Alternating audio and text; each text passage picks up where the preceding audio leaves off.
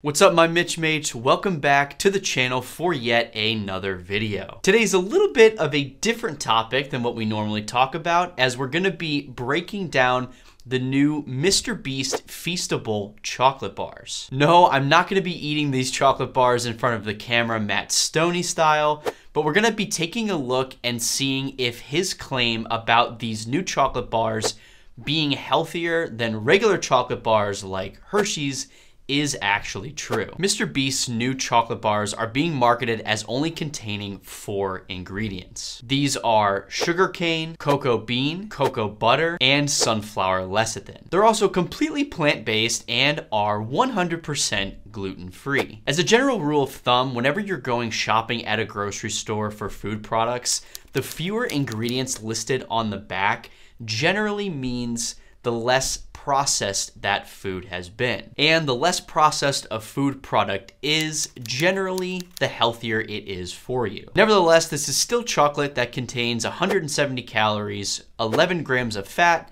and 14 grams of sugar per bar. So let's break this down like a delicious chocolate bar and take a closer look at each one of these 4 ingredients. The type of sugar used in these chocolate bars is cane sugar, which is completely unprocessed and naturally occurring sugar. There are also no artificial sweeteners used here, which is a good thing. The cocoa bean is a bean that is commonly used to make all different types of chocolate. It's related to cacao, which looks and sounds quite similar, but cacao is actually a different type of bean that is used to make most forms of dark chocolate. There are actually quite a few health benefits coming from the cacao bean, but not necessarily the cocoa bean. Cocoa butter is the light yellow vegetable fat that comes from the cocoa bean itself. This is actually one of the major ingredients in white chocolate and has a considerably high amount of vitamin E. It's famously used in a lot of different skincare products that does have a lot of healthy skin benefits, but when consumed, aka taking a giant bite out of a delicious piece of chocolate,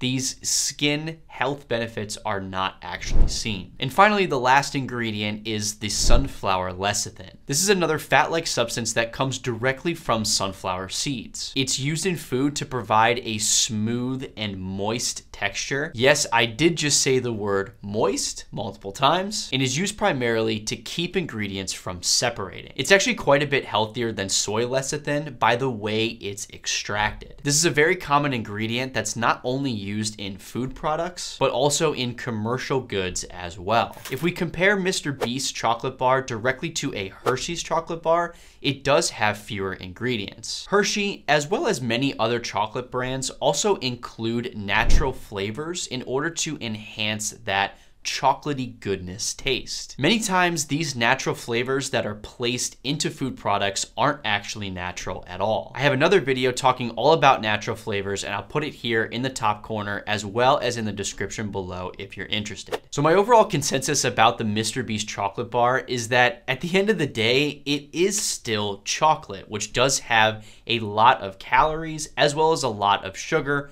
for the amount of food that you're getting. A chocolate bar, unfortunately, does not replace a carrot. However, in terms of comparing this chocolate bar directly to other forms of chocolate on the market, it is actually one of the healthiest options that you can go with. I would definitely recommend these as an occasional snack to fulfill your chocolate cravings, as well as if you want to be in a MrBeast video, because let's be honest, that would be kind of cool. If you like this video and want to see more content like this in the future, please smash that like button as well as leave a comment down below. As always, guys, thank you so much for sticking with me to the end of this video, and I will see you all on the next one.